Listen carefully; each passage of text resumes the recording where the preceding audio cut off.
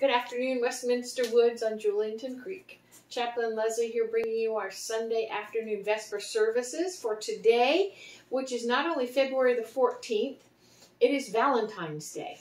And so as we've had our little hearts in the vase here in this last couple of weeks, we'll continue to have them throughout the month of February. And I also have a pretty pink heart today. I think it shows up pretty well against my red sweater. So I wish each of you a very happy Valentine's Day today. As we begin our time together, today is also Transfiguration Sunday, which is an important Sunday, as you'll see in our sermon time. We are in Mark 9, 2 through 9 for today. And today is also the last Sunday of Epiphany. Beginning Wednesday of this coming week will be Ash Wednesday, and then we will be in the season of Lent. And so this is a perfect scripture passage to begin and to end. To begin a time and also to end a time. And so our two hymns today, the first one will be The Gift of Love, which will be in honor of today as Valentine's Day, but also talking about God's love as well. And then our closing hymn, our hymn of sending, will be Spirit of God, Descend Upon My Heart. And so I invite each of you now to center your hearts and minds for worship.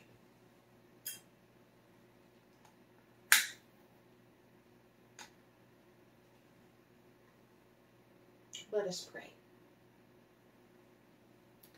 The darkness of winter, God, has been our companion.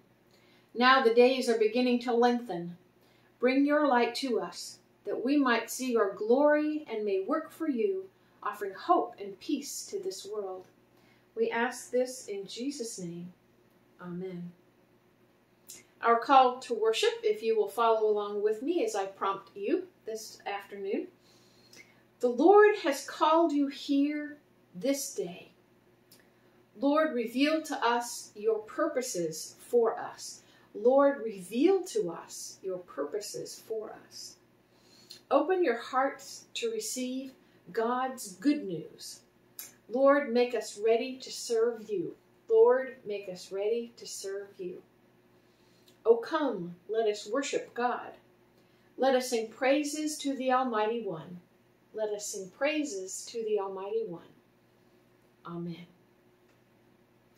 And so again, our opening hymn, The Gift of Love, if this is not one that is familiar to you, I hope that you will enjoy the tune. It's a beautiful hymn, and it is in our hymn book. Though I may speak with bravest fire, and have the gift to all inspire,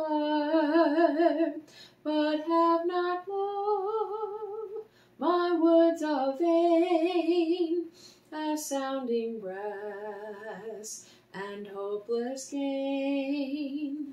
Though I may give all I possess, and striving so my love profess, but not be given by love within, the prophet soon turns strangely thin. Come, Spirit, come, our hearts control. Our spirits long to be made whole. Let inward love guide every deed. By this we worship and are freed. I like that one. We come now to continued spirit of prayer. I invite you to be in that prayerful spirit, and as we do, we'll take a moment during our prayer time so that you at home can lift up whatever prayers might be on your heart, and then we will close our time of prayer by praying the Lord's Prayer together. So, I invite you again to be in that prayerful spirit along with me. Let us pray. Lord of infinite mercy, we would make a Broadway production of this Transfiguration event because we would not take the time to understand its significance for our lives. We're in such a hurry to memorize and memorialize everything that the power and meaning of the event become pale or altered in our memories. Help us look at Jesus with new eyes, those eyes that see him in light of the witness of the ages, that see Jesus as the one who comes to set people free, to heal, to bring hope and peace. Make us ready to become faithful disciples, rather than remaining dazzled by the mountaintop experience. Give us strength and courage this day to witness to Jesus' love by the many deeds of mercy and justice we can offer in his name. For we ourselves offer all that we have. Though we are imperfect, we are willing to serve. God, I pray for each person here today, that as we seek to be your servants, that in those places in our lives when we are in pain, when we are worried, where we are in fear, that you hear our prayers from the very depths of our heart. We ask that you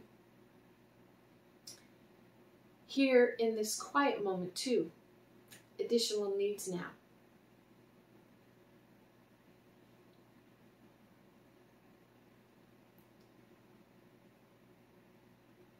And as you hear all that's on our hearts today, Lord, the things that weigh us down, the things that perhaps we are grateful for and thankful for on this day that we celebrate, all of those we give to you. And as we do so, may we now pray the prayer that you taught us praying. Our Father, who art in heaven, hallowed be thy name. Thy kingdom come, thy will be done on earth as it is in heaven. Give us this day our daily bread, and forgive us our trespasses as we forgive those who trespass against us. And lead us not into temptation, but deliver us from evil. For thine is the kingdom, and the power, and the glory forever. Amen. Our scripture, as I mentioned at the beginning of our time together, is from the Gospel of Mark, chapter 9, verses 2 through 9. So hear these words from Mark. After 6 days, Jesus took Peter, James, and John with him and led them up a high mountain where they were all alone. There he was transfigured before them. His clothes became dazzling white, whiter than anyone in the world could bleach them.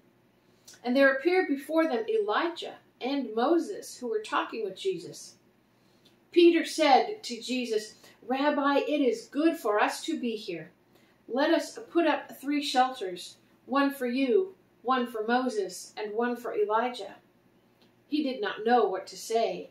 They were so frightened. Then a cloud appeared and covered them, and a voice came from the cloud. "This is my son whom I love. Listen to him." Suddenly, when they looked around, they no longer saw anyone with them except Jesus. As they were coming down the mountain, Jesus gave them orders not to tell anyone what they had seen until the Son of Man had been risen from the dead. May God add his blessing to the reading, hearing, and understanding of his holy word.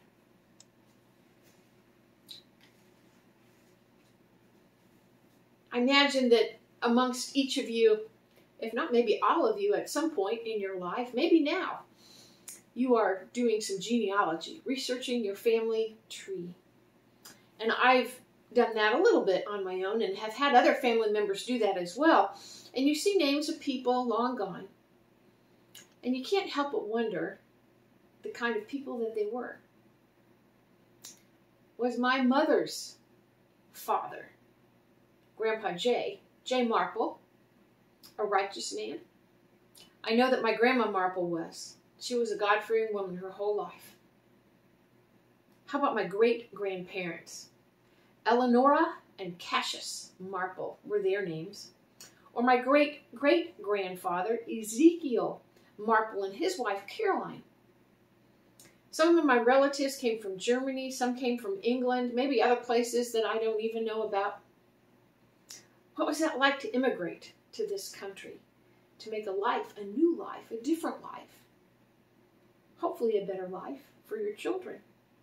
Genealogy can take you all different ways, twists and turns throughout, but part of the fascination for me is how two people can find one another and get married and have children, and how those children can find more people to be married and have children, and on down through multiple generations until I am here today. That amazes me. To be able to talk to those people from my past. Someday in heaven, I will have those conversations. But for now, they are imaginations for me, because those people are long gone. And through pictures and maybe family stories, I get an inkling of who they were. But not as much as when I can see them again one day. How we connect to our past through our ancestors is one way that we can come to understand ourselves as human beings and also as Christians. When Peter, James, and John saw Jesus standing on that mountaintop with Elijah and Moses, it was a little bit of a family reunion of sorts, but I'm sure that it felt much more to them. Because Moses and Elijah, as we know, were pillars of Jewish history. They represented the law, Moses did, and Elijah represented the prophets, and their voices had not been heard for generations.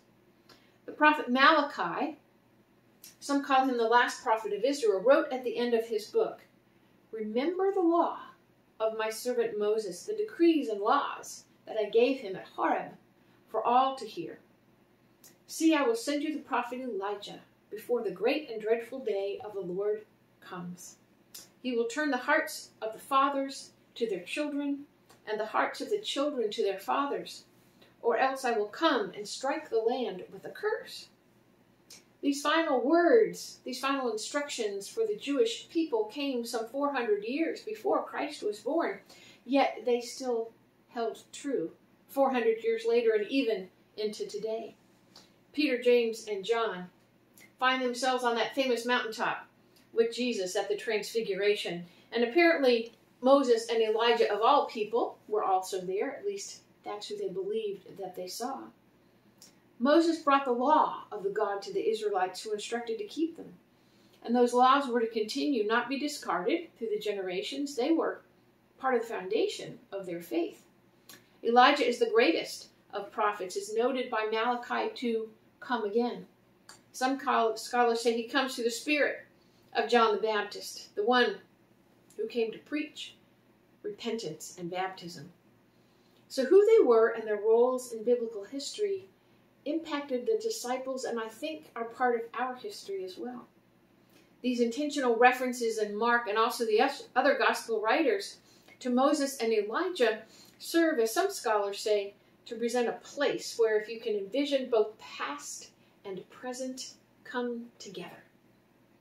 How does this place of past and present speak to the disciples? Well, poor Peter, goodness, bless his heart, so overwhelmed, he feels he needs to do something to honor the presence of these most important and powerful figures. James and John appear to be silent, maybe trying to puzzle through what it is that they're witnessing. Even when the experience draws to a conclusion, the disciples keep the matter to themselves, Mark says. What are they to make of the experience? Does it confirm, perhaps for them, the identity of Jesus? And then to hear God's instruction for them. To hear that voice of God must have been beyond words. But what about the instructions from Jesus to not tell anyone what they had witnessed until he had risen from the dead? The disciples had been told what would be happening, but too much, I think, for their hearts to comprehend just yet. Peter doesn't want to believe in the verses just ahead of today's lesson that Christ is going to die. He tells Peter that he's thinking like a man, not as one who has the Spirit of God upon him. So as the disciples struggle with this most extraordinary experience, their past comes square against their present and crashes into it, in essence, and also begins a notion of what their future is going to look like. Jesus has indeed come to preach, teach, and heal. We've been talking about that for the last several weeks. But he's also come to die. And that is something that cannot be lost. Die, yes, but also to be resurrected in order that death not be the final word. I get the sense that Jesus wants him to know that even when he's no longer with them, they will have one another. Their past will be part of them to guide them, and the Spirit of God will direct them. They will never be alone. I don't think Jesus is asking them to forget their past. Rather, what their past has helped to shape them to be the people that they are, and certainly the world that they know. Yet at the same time, I think Jesus is asking them to see the world in a bigger way, through God's eyes, not their own so much. A better world, a world capable of peace and love and harmony. So in the mystery of this mountaintop experience for Christ and the disciples, how might we explore how the past, present, and future speaks to us? I said earlier it would be something if I could have a conversation with one of my ancestors to find out maybe what their dreams had been, to know what legacy they hoped to leave to their children, if they ever imagined what future generations of Marples might look like and how they might make an impact in the world. I think in the Transfiguration story we have an opportunity to connect with the law and the prophets of our past, to be reminded that the law of God still applies to us today, still the foundation of our faith as it was for the disciples and the very first of God's people. That the word of the prophets wasn't just empty and fleeting, that they held truth and still hold truth today. 400 years without a word from the prophets until Jesus comes naturally makes us wonder if those words are still valid. But in Malachi, we are reminded of that. While the past is important because it sets the stage for us today, Christ is certainly and unquestionably the present and future along with the disciples. Christ is the new creation and is the new covenant for God's people. We hold the past in our hearts, but we are also called to move forward as well. For the disciples faithfully following Christ, despite the questions that they had, must have been a challenge. They are processing what they have witnessed. All of Christ's baptism, his preaching, his calling of the disciples, all the healings that he had been doing in these last weeks, the miracles that have happened. On this last Sunday before Epiphany, we find ourselves at the beginning of a new season, a season of Lent, a time where we will have an opportunity to explore our own hearts and pray that God will create a new and clean heart within us. And as we begin that preparation for following Christ to the cross, the mountaintop experience is a great place. A place of endings and a place of new beginnings as well. As we embrace our personal family trees, Scripture calls us to embrace our biblical family trees as well. And the past of each of us here at Westminster Woods impacts today, the present, and also will impact our future. We take our strengths from God, the same God who has enabled us to build, and we seek not only to envision what the future holds, but to step into it with enthusiasm, with God leading the way. Amen. God, I pray that your word carries with us in this week that mountaintop experience, that we hold it in our hearts as we approach the season of Lent. Amen. Our hymn of sending, I'll share the first verse with you all, is Spirit of God, descend upon my heart. Spirit of God, descend upon my heart. Wean it from earth, through all its pulses move. Stoop to my weakness, mighty as thou art, and make me love thee as I ought to love. And now for our benediction. Cry out. God's word has been spoken. Cry out. Our hearts are filled with praise. Cry out. Our lives proclaim God's glory. Cry out the bounty of God's love. And all God's people say, Amen. Amen, good people of Westminster Woods. Again, I pray a blessing upon you and have a lovely Valentine's Day. Until next time, peace.